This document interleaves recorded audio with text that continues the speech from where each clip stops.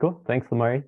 Um, yeah, I think with that, we'll go ahead and turn the time over to Maaike for her presentation.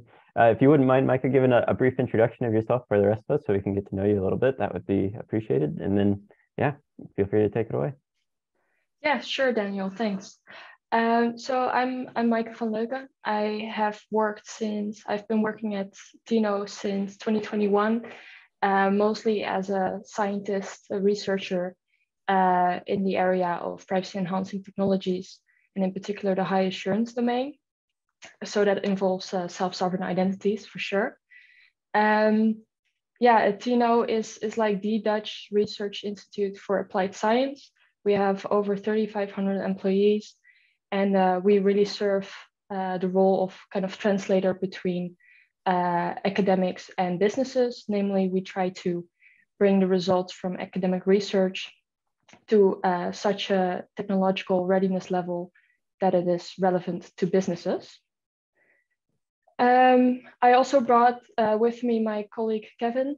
Kevin, maybe you can also introduce yourself shortly. Yeah, so my name is Kevin. I've been working a bit shorter at TNO, only as of this month. I'm also working as a scientist, junior scientist with interest in privacy and nanotechnologies. And now I'm also exploring and getting to know SSI. So that's why I'm here as well. Thank you. I see my colleague Peter also joined in. Maybe you also would like to introduce yourself, Peter. I think they already know you, some of them. Sure. Some of you may have already met me, but Peter Langenkamp, working at TNO since 2018, also in the domain of self-sovereign identity and other privacy enhancing technologies, and mostly just listening in today. Yeah, so thanks for joining in, Peter. Nice to have you here. So I'll start sharing my presentation. Can you tell me if you're seeing my screen? Looks great. Okay, good. Then I'll click the presentation mode. Yeah, so today I'll be talking about standardization in the context of SSI. In particular, I'll show you the overview that we have made containing all these various standards. Yeah, right. So before we dive into the details, I have a relatively short presentation, I'd say. So I really want to focus on the discussion afterwards about the contents, about how to continue this work. So I would be very happy to hear your input on that, and feel free to ask questions at any point. Just shout out. So before I'll show you our overview, let me just indicate what the cause was of this overview. So actually we saw a positive change in the awareness of SSI within our customer base, where we first got the question, what is SSI? We then got the question, what are decentralized identifiers? How do they relate to link secrets? What about MDocs, verifiable credentials? And do they also work together with decentralized identifiers? So actually we saw that once we can answer these questions, we can get to the real question. What should I implement to be interoperable within my community? This is of course a very important question. I don't have to tell the DIF interop working group why interoperability is important.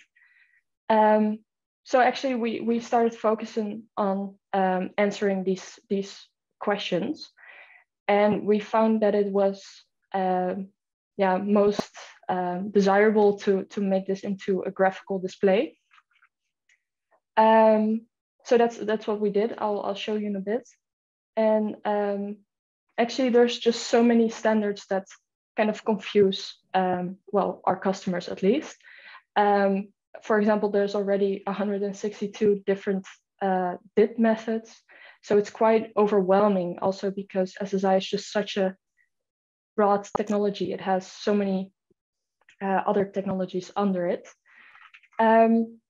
So to kind of structure this, we have used the Trust over IP technology stack here on the left-hand side.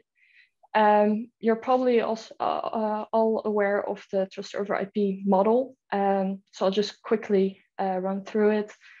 So in the first two layers, you really have the basis for the technical trust.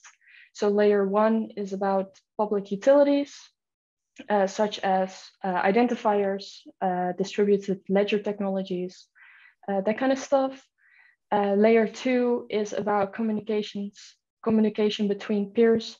So typically Alice and Bob are communicating, but actually their agents are communicating with each other. Then layer 3, this is where the human trust comes in, because in the, for example, in the credential exchange, you have that the verifier should trust the issuer in some degree in order that the proof presented is valid for the verifier. And then on level 4, we have the application ecosystems. So I've kind of interpreted this one broadly. You will see it in the overview. So let me just show the overview. You're also seeing this, right? This new screen? Yep. Yes. Great. This is the overview I've been talking about. You see the 4 layers: the trust anchors, peer-to-peer connections, the exchange protocols, and application ecosystems. So let's just zoom in on each of these layers, like very briefly. We can dive into more details if it's necessary for the discussion. Right, so on level 1, we have, for example, identifiers, registries, the revocation method, and decentralized public key infrastructure.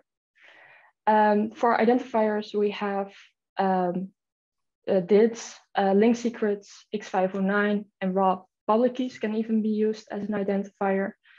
And so you see these clickable things, and if you click them, you also go to the spec, right? So this is the one for the part for the DID methods. Yeah, so then on layer 2, we have the peer-to-peer protocols. So we actually have 2 flows here. Namely, there's the DIDCOM flow and the OpenID Connect flow. And OpenID Connect can work together with self-issued OpenID providers, but it doesn't have to. And DIDCOM typically uses the DID exchange protocol.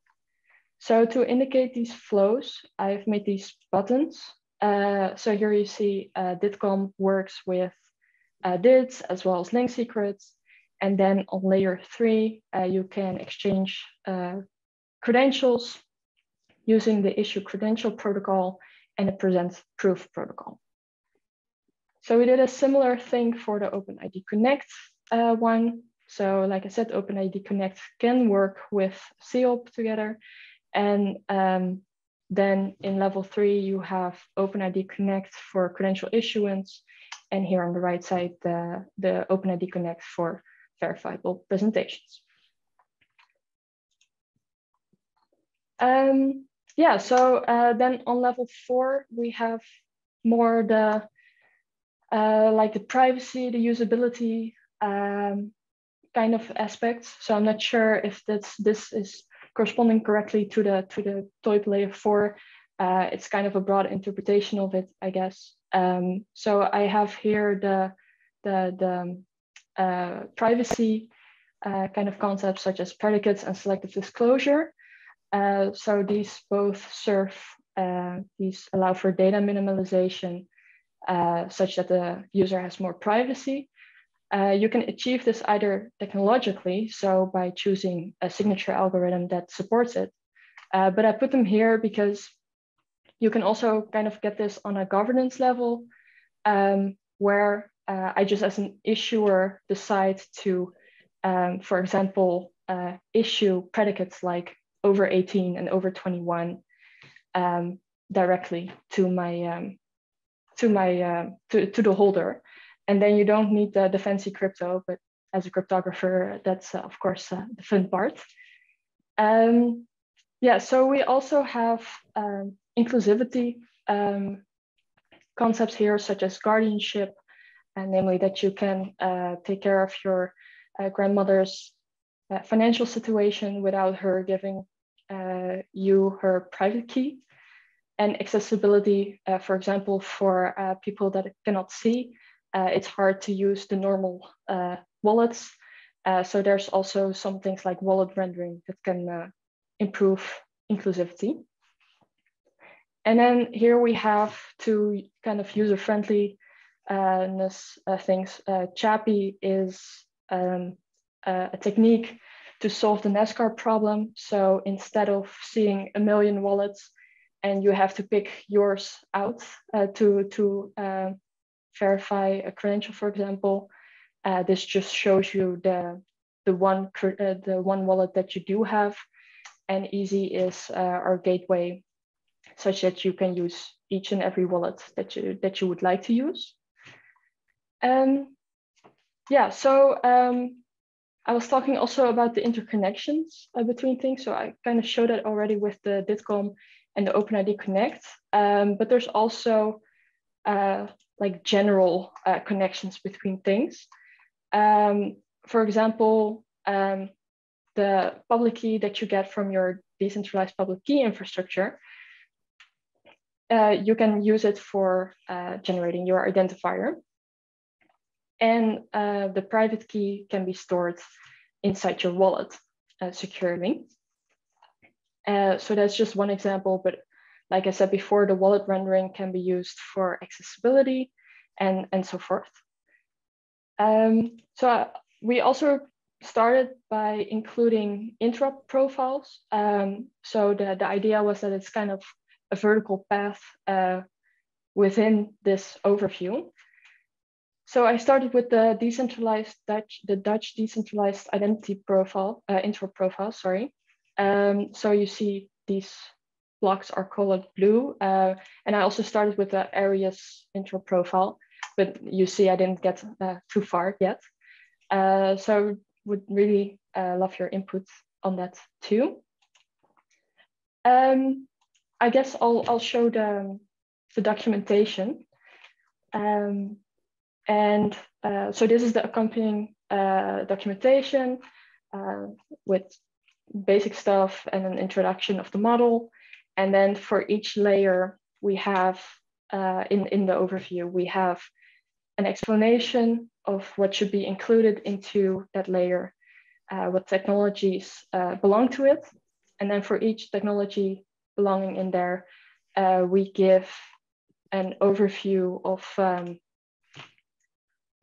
some basic characteristics, such as which standardization body made the standard when the last version was published, a link to the standard, and what technologies it is competitive to. So for example, for decentralized identifiers, these are competitive to other identifiers like link secrets, for example, and they are compatible with the DIF workflow that I just showed. And we do that for each of these technologies. And we give a small explanation on what the technology is trying to achieve. And maybe even, well, pros and cons maybe should not be in here, but that's something to be discussed. So actually, the further I scroll down, the emptier it will get. It's been a lot of work, and I think it will also benefit the quality enormously if just other people start contributing to this work. So that's also partly why I'm here today. At this moment, are there any questions or first thoughts, maybe?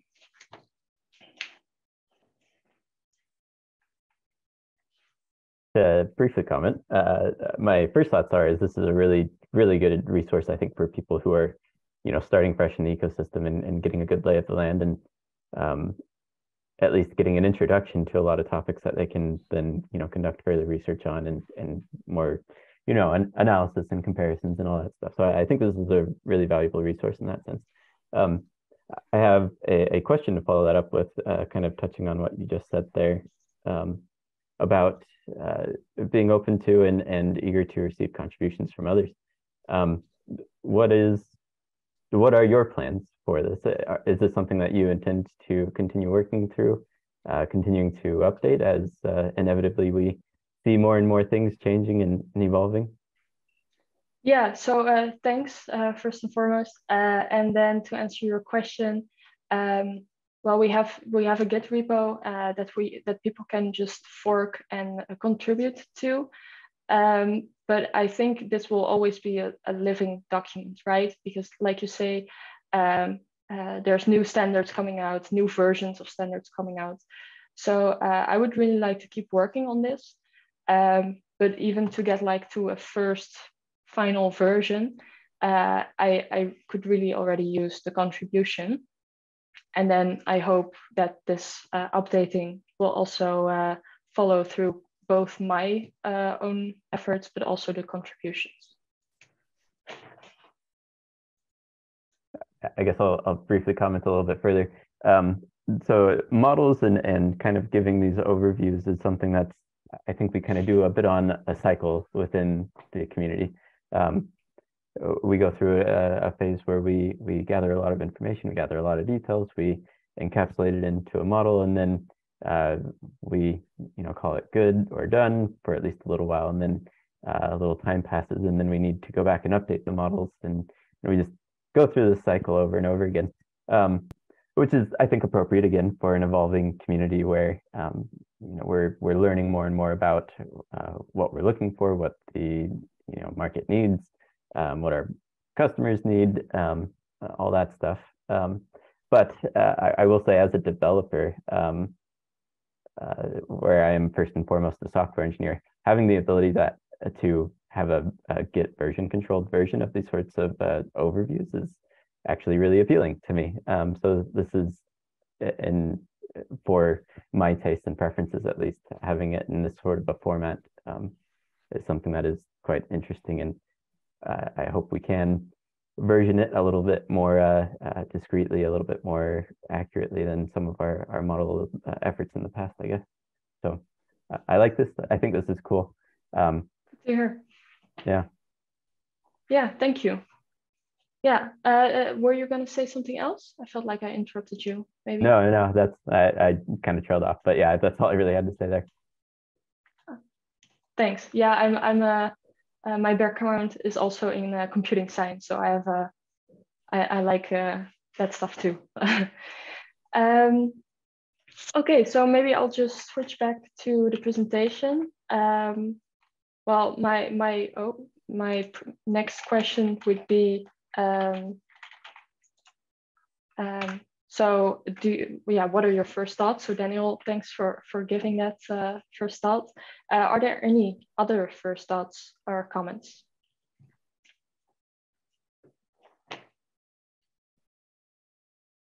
I have a question. This is Claire.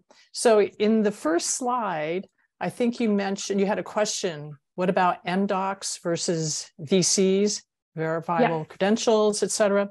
How often do you get questions of that nature? Quite often, I think. So typically we present all kinds of credentials. There are credential formats there are. And then, the natural question arises, but what's the difference? And why should I pick this one? And why should I pick that one? So not per se about MDocs versus verifiable credentials, but within that space of variants. Thank you. And one of my, I get that question. And one of my favorite responses is that if you exchange DIDs with a person, then you mutually authenticate. And so it's possible to know who is that other party. Whereas if I'm showing my mobile driver's license to another entity, I may not be aware who is that other entity. Is it real or not? Is it fake or not? Yeah, right. So I think you mean that you should also authenticate your verifier, right? Right, and that's more my high level, and you could, of course, it depends on the implementation, but my high level takeaway is that the mutual authentication, cryptographic authentication verification is more implicit with DIDs and exchanging a DID document and using VCs as opposed to the current MDL models that I'm seeing out of AMVA, and that's the American Association of Motor Vehicles. Yeah, mutual authentication. Thank you, Kalia. Yeah, right. So maybe this is also a nice thing to add to the documentation, right? So what are the benefits, or how do they compare in this sense? Yes. So I think that's a nice comment. Thank you. You're welcome.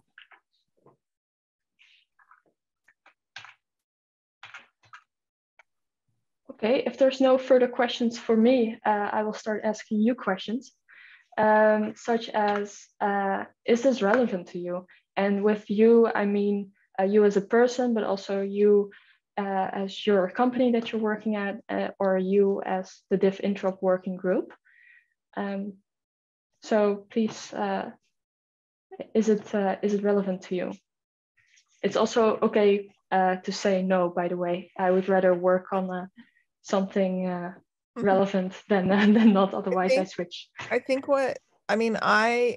at first I thought it was just a diagram, like there are many diagrams in our community. And then you started like clicking buttons and different flows went through the diagram. I was like, oh, okay. It's like a smart diagram. And that seems really, for some of us who pay attention a lot and sort of understand the differences, or like understand which things go with which things in which layers, but most people don't, right? And it's not obvious.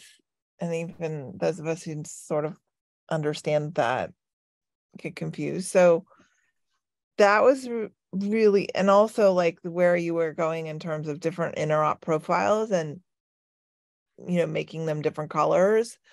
I think that could be really helpful. I'm sad our community has so many choices because it's making it hard to get adoption, but at least getting clear about what different communities' choices have been made could be really helpful. Good to hear. Thank you, Kalia. Can I also ask you a follow-up question? Namely, so how do you see the continuation of this work? Yeah, I mean, I don't know. I mean, it's, one of the things that this interop group has done is sort of like,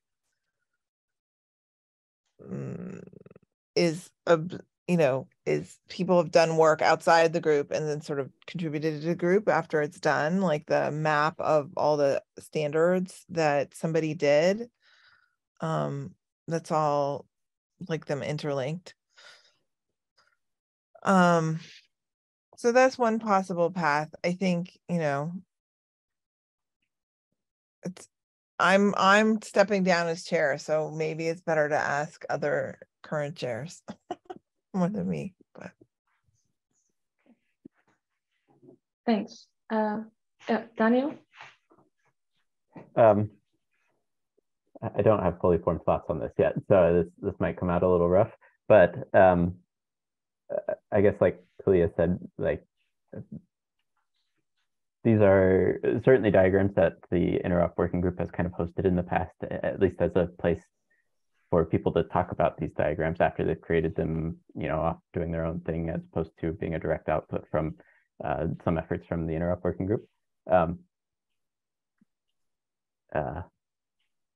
So that's, I guess, me talking with my Interop chair hat on. If I take that hat off and then put on my other hat of being a developer, of being a software engineer in the space, and being a team lead and working with younger developers in the space, what I would want to see out of something like this is being able to use it as introduction materials for people who are new to the space, give them like, this is all the stuff that's going on right now, and this is where we are in it, even if we're not necessarily focused on such and such use case that another facet of the industry is particularly focused on. Using it as a "you are here" sort of guidepost, I guess. I find that to be really valuable and really difficult to describe and visualize without the help of these sorts of diagrams being present in the ecosystem. I think one thing that I would really like to see out of this is how we can contribute, I guess, like what areas are lacking. You've gone over some of that today, of course, already. But then like on a more like technical level, like what steps do we need to follow to pull up the diagram and make additions, make changes, and then get those committed back to the diagram, the overview, the main project. So that's the kind of information I'd be interested in. I would like to be able to, for instance, point somebody on my team to this repo and say, we know some about this and we can contribute some more information here. Take care of it. And hopefully without needing to, directly contact anybody from TNO or anything like that, be able to make a meaningful contribution and have all the resources available to them to make that contribution. That would be particularly compelling to me, I think. That sounds great. So if you would send someone to my repo, maybe I should explain a bit better how to contribute. So I have it shortly explained here, but it would be so great if you would do that. So basically, it's just the documentation is just a markdown file. So that's just something. You can just you can fork the repo, alter this markdown, and it will work basically. So the image is a little bit more difficult. It's generated using Dryo. Not sure if you're familiar with that tool, but then you have to export it, right? Like you have to export a Word to PDF. You have to export it to HTML. Is that enough information for now on how to contribute? I think that's certainly in the direction that I was thinking of. So the link that I have to the project is different from the one that you're currently looking at. So if I could get that, that'd be great. Yeah, of course. Yeah, sorry, I just migrated it to our official TNO SSI lab group. So that's why it changed. Okay, thanks, Daniel. So that's also something maybe that can, maybe it's a bold question, but that we can post it under a DIF kind of, as a DIF kind of model. I mean, that's something that I'm certainly interested in. I think, that's just my opinion, of course. So kind of asking around, I think would be appropriate. But yeah, I think this is of interest to me, at least. Good to hear. Yeah, so maybe we can also discuss what the next steps then are if we want to do something like that. So maybe you first want to discuss a bit more with your other co-chairs, but maybe you can shed some light on how this process would go.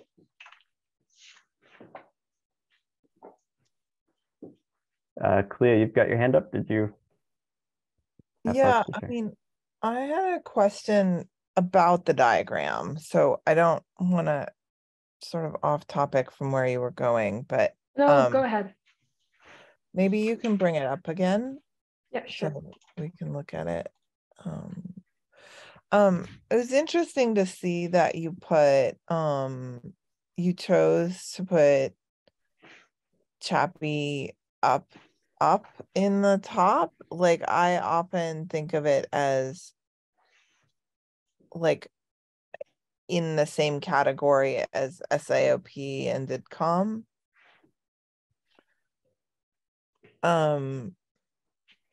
So it's just like a like, I'm not like it's not that there's a right or wrong way, but I'm intrigued by that choice. There's also things that I see that kind of people have worked on with Chappy, like the VC API, that also might be considered in the connection layer. So, Yeah, you know, I can understand your confusion in this one. Maybe it should be in layer 2. So this is really why I need some experts, to look over this and tell me what is wrong and what is right and what I'm missing. So now I know that I have to look into Chappy again, and then I'll probably come to the same conclusion as you just did, I guess. So thank you for that. it's like it could also be that there's like another box in the peer-to-peer, and it's like wallet invocation, right? Like, how do you get to the wallet that you're interacting with, right? Like, that is a critical challenge that if we don't solve, will be solved for us by Apple and Google and Fido. Yeah, that's not desirable. and it's actually we're at this in this next 6 to 12 months, we're at a critical juncture where good widely adopted solutions that allow for wallet choice are going to be like a kind of make or break for whether we can achieve decentralization in the long run.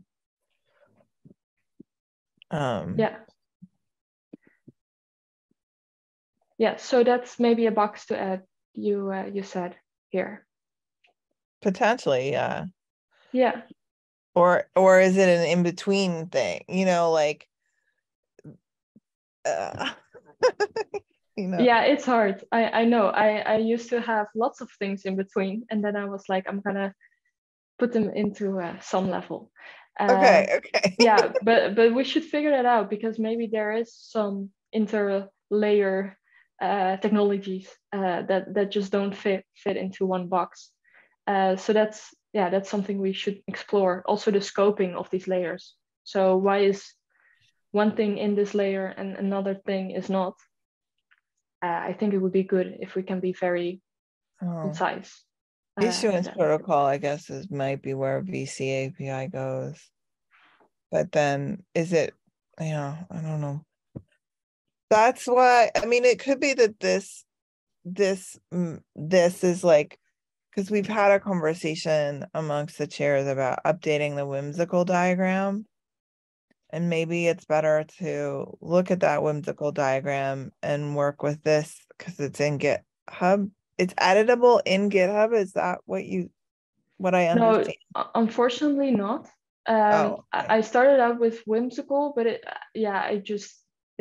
was very uncomfortable for me to use. So I just went back to Dry.io. So it is like an applet or in the browser, you can edit it. But not directly. Okay, that's interesting. Okay, great, thanks. Okay, back to the thread. Back to what? Sorry. I interrupted the line of thing you were going down. So. Yeah, right. So I guess that was towards Daniel. Maybe like, can you describe the general process of getting this to be a DIF model, for example? That is a good question. I think where we would need to start is with some additional conversation between myself and I guess the other chairs. So I think that's, layer 0. And then from there, I think that conversation would need to be started with Lamari and some of our other DIF representatives to see what that process would look like. But I think it could be, once that decision has been made, I don't know that it would be much more complicated than a repo transfer on GitHub, but yeah. Okay, sounds good. Yeah. let me see if I had any other. Yeah, I think that's it for my questions. Maybe my colleagues have something to add at this point. No, not for me. No, Peter, something that I missed? No, nothing comes to mind right now. Okay. Okay, I have a practical question, which is how I know I don't fully understand how TNO works. There's Me different neither. moving pieces, but how long are you working on this project for, and what's your runway? Okay, so that's quite difficult for me to answer because I actually started out doing this for a customer, and then it was very kind of shaped towards and around this MDL and MDoc stuff because it was for the Dutch driving license issuer, let's say. And then, but of course, I already got a lot of information from developing that for them. So then it just took less time to make it neat and to make it more generally applicable. So I couldn't give you a number of hours that I've worked on this per se, but also TNO is kind of weird in that sense because we work on multiple projects at the same time. Well, not at the same time, but in your week, you divide your hours across projects, basically. So yeah, it goes a bit slower and spread out more over the weeks, let's say. Does that answer your question? Kind of. I mean,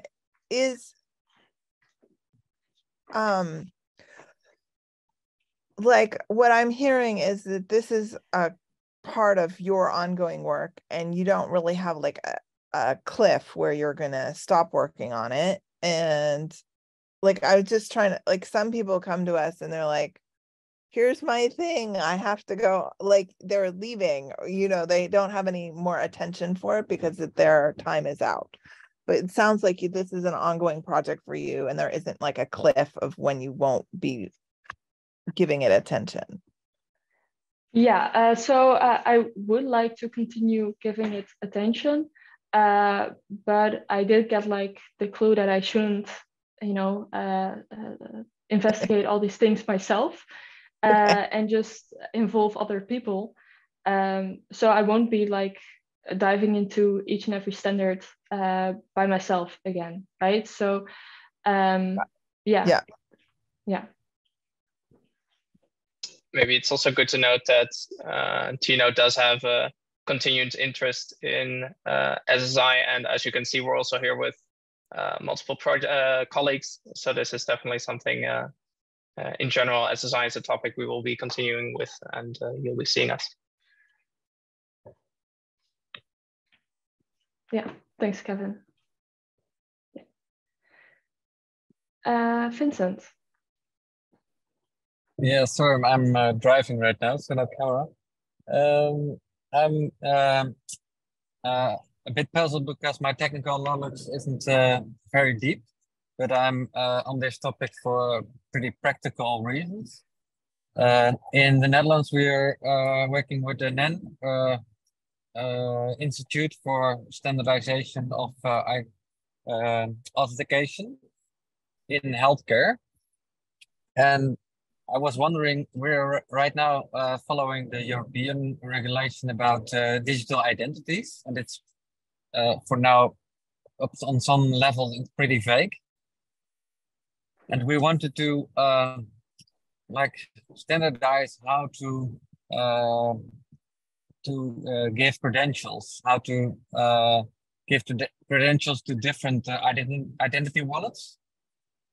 So I was wondering, is this work focused on the interoperability between wallet solutions, so identity wallets, so the credentials can be transferred from one wallet to the other?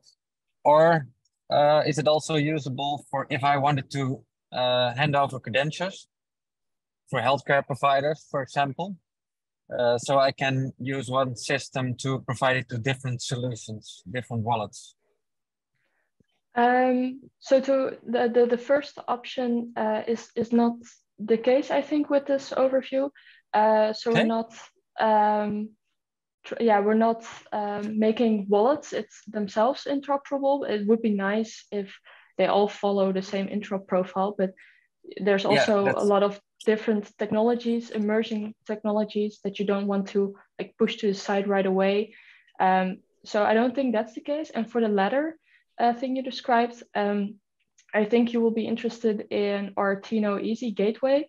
So that actually allows you as an issuer or a verifier to issue or verify a credential to a holder or from a holder. And it's wallet independent. It's kind of like a Molly or Adyen or Stripe for wallets. Is that something you would be interested in hearing more about? Yeah, I think because there's one example we use, and it's like the SCDN wallet of now called Irma or Yifi. Yeah. And we're cooperating with the Ministry of Healthcare by handing out credentials for care providers, care persons, for different kind of wallets, and we try to select a standard way of providing these credentials to whatever wallet in the future will be used. Yeah. So I think that is the case. Yeah. So maybe you can contact my colleague Peter, who's also in the call. Peter, maybe you can share your email address or something like that, because he made this easy gateway. Yeah, thanks. I will copy paste it if it's in the chat, Peter. Is that possible?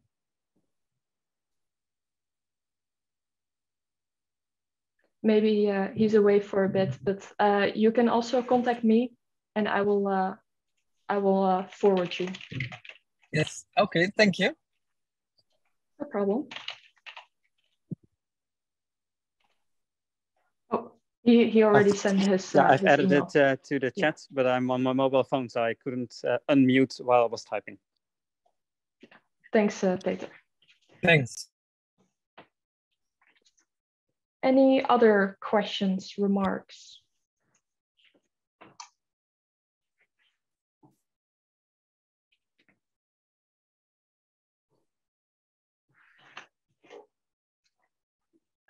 Maaike, is this something that we can kind of just like share openly with people, widely, just ask them to contribute to it, or kind of how you think please. about that? Yeah, please. So the new link is in the chat, and that would be great. We're also posting like a blog about it sometime soon, and just asking that question, like, please contribute, and here's the GitHub. So that would be great. Okay, great. I'll let people know. And it's also useful because the hackathon that we're pulling together, it's also, there's an educational aspect. So we're pulling together resources and overviews that might be useful for people. So this is actually really great. So I can share this as well. Great, thanks. Okay, then if there's no more other questions, I think Vincent's hand is still up from the previous question. I'll give it back to Daniel. Oh, sorry. Cool. Thank you very much, Maaike, and thank you everyone else from TNO. Appreciate the presentation. Appreciate the work that you've put into the overview as well. I think that's, again, an excellent resource. And hopefully we can see where we can take it next. I think with that, we'll go ahead and give 10 minutes back to everyone. Thank you very much. Sounds good. Thank you for having me, and have a great day. You as well. Thank you. Thank you for coming. Thank you, Maaike. Thank you. Bye-bye.